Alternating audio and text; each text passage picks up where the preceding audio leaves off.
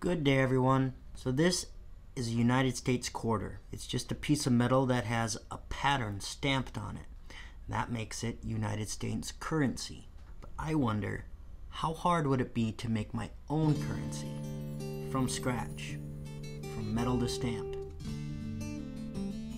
Let's find out. Now, I've seen coin stamps that you can find for several $100s. I don't want to spend that, so I'm going to try to make my own coin stamp out of 3 pieces of metal. This is a piece of steel that I bought at the metal store. I think what it's designed for is to be a hooking device. You weld that onto a metal box or something and you can hook it and pick stuff up with it. I think that's what it is. But from these come these little punches, these little metal corks, whatever, little leftovers. So I'm going to use this, and this to make a metal coin stamp. And when these pieces of metal are punched out, it becomes concave on one side. I need to flatten that off before I do anything.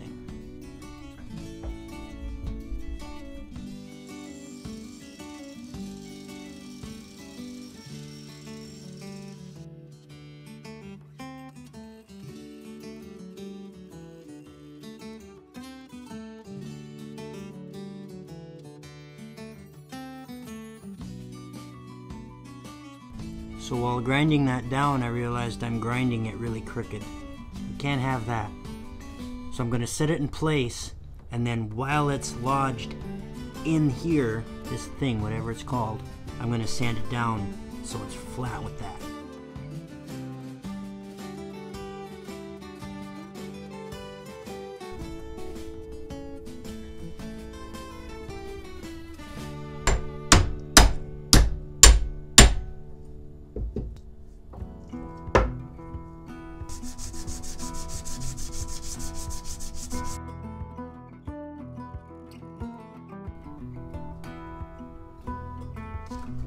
We have a top and bottom part of the stamp, nice and shiny, ready to engrave.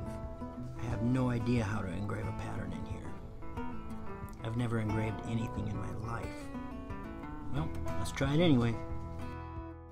So I need to put a pattern on the metal, so I took a piece of tape and just traced around a picture of a grizzly that I found online. That leaves a small indentation of the bear that I can then tape to the coin and hopefully transfer that pattern to the metal. It is hard to see, so printing it and gluing it might have been better, but this is the option I chose to try.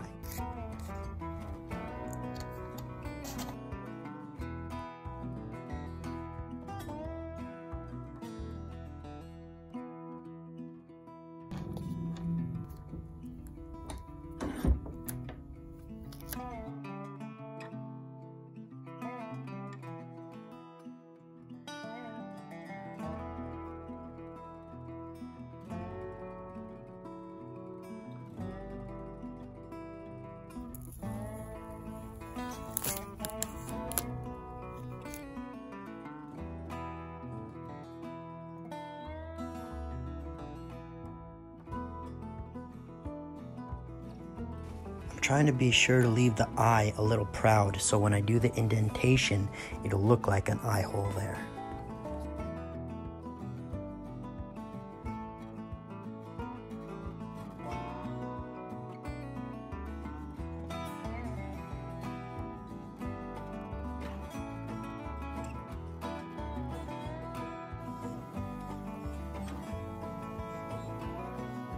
So we have kind of a crude bear engraved in our metal, but I'm going to try that, see how that works. We'll call this the head side. Now we need the tail side. So this one I'm going to actually draw out the design and then super glue it to the metal instead of trying to imprint on tape.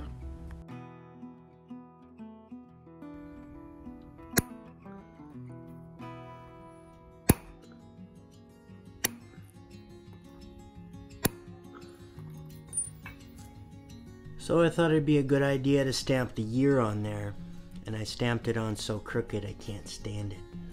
Let's erase that.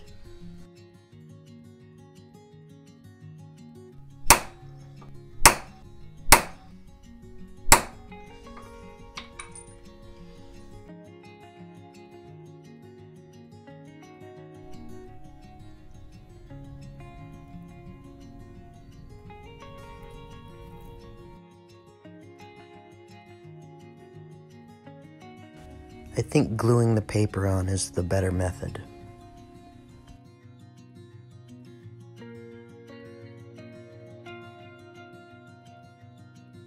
Okay, so we got our heads, the bear, and our tails across with the year stamped on it. I think we're ready to make a coin. So I need some clean metal that's going to go in between the die. If you look at a quarter, it fits in there with a little bit of room to spare. When I stamp it, it's going to widen up a bit, so I need a little bit extra thickness. And I want this to be a hefty coin. So I took some quarters, super glued them together, and I think about 3 thick will give me a good hefty coin. That'll fit well.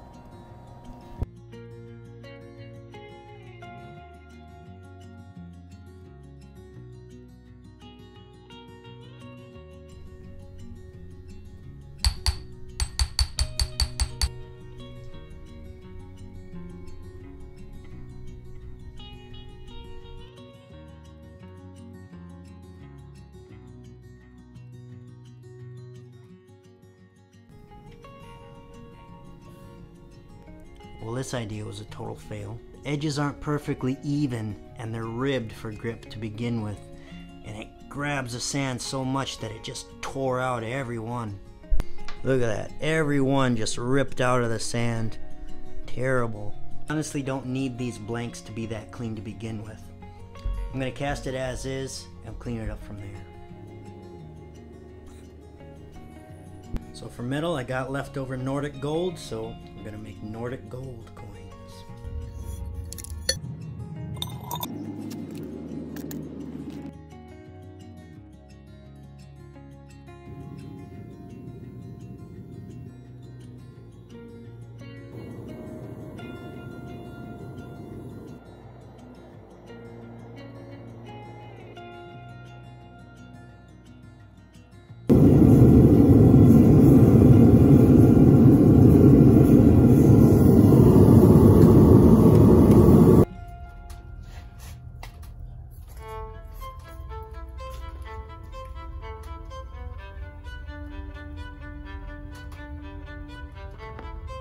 It's not uncommon to have metal run off and onto the floor when you're pouring. This is why I always put sand down around my flask to try to protect the area, but you'll see why it's important to have a thicker layer than I have here.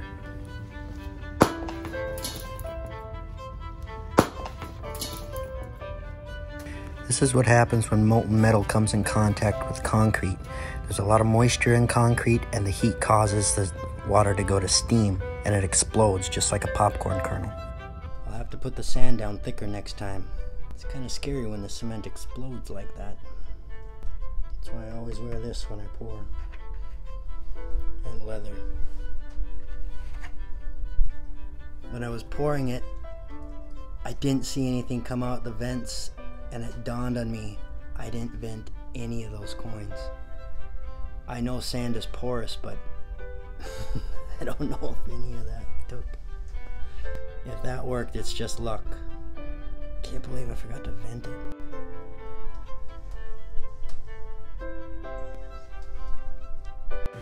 So not ideal, but at least we got 3 blanks that cast properly. So we'll work with what we got.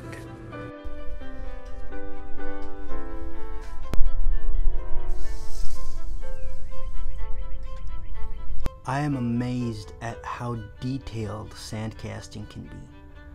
I literally just made quarters. I mean, those are United States quarters, 1985.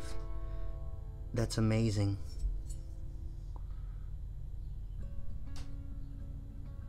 Highly illegal to counterfeit money. Do not take this as a lesson to counterfeit money. I'm not counterfeiting money.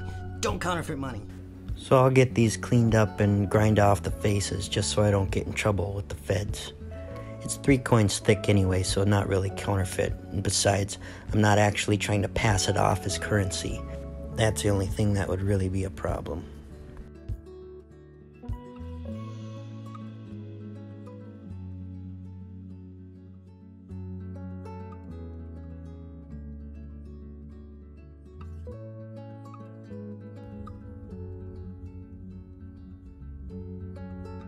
So after all that, we finally have our blank.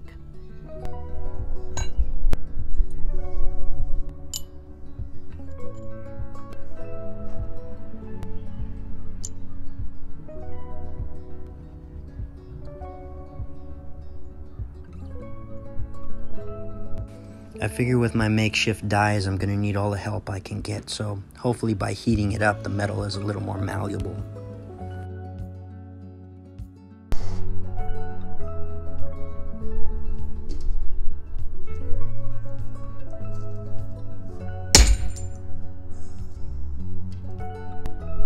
So the first strike was a fail.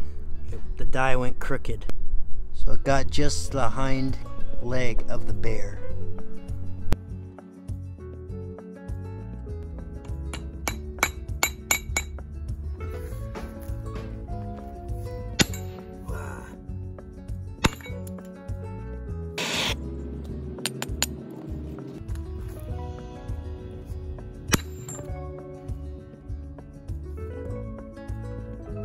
So I can't have the dies flying all over the place when I strike it like that. So by tapping a few holes, I figure I can screw it into the log and that might shore it up a bit.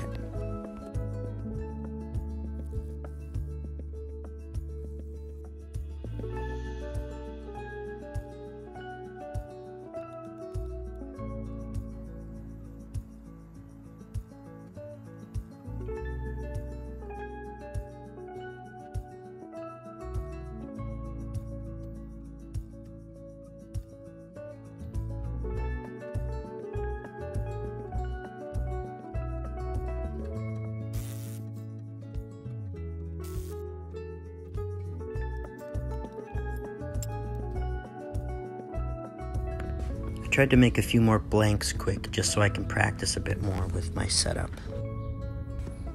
I overfilled most of these, but a few of them were salvageable, so I got some extra blanks to work with. I ended up just putting them in my furnace to get them red hot. The blowtorch wasn't quite powerful enough.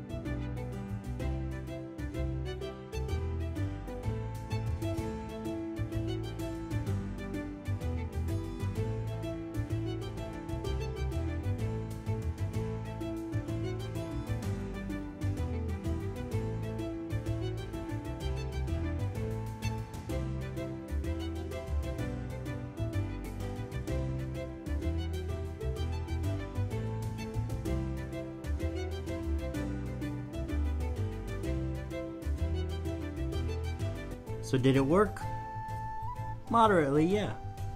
I don't know that I quite reached the intricacy of the ancient Greeks, but we did make a new currency. I think we'll call it Grizzcoin. The top die for the bear did work better than the bottom die for the cross. And I also learned that if you stamp your numbers or letters in there the right way on your die, they come out backwards on your coin. It's a mirror image, so it has to be reversed. Lesson learned. Now to make this better, just having a bigger, beefier apparatus would make it a lot better for stamping the coins. But we were able to take some pieces of scrap metal and make a moderately successful coin die. I think that's pretty cool. Let me know what you think you could do to improve this kind of setup. I'd love to hear your comments. I hope you enjoyed watching that. If you did, please hit the like button, comment, let me know what you thought, and come on back for some more videos. I'll have some crazy idea for next time. Thanks for watching. Bye-bye.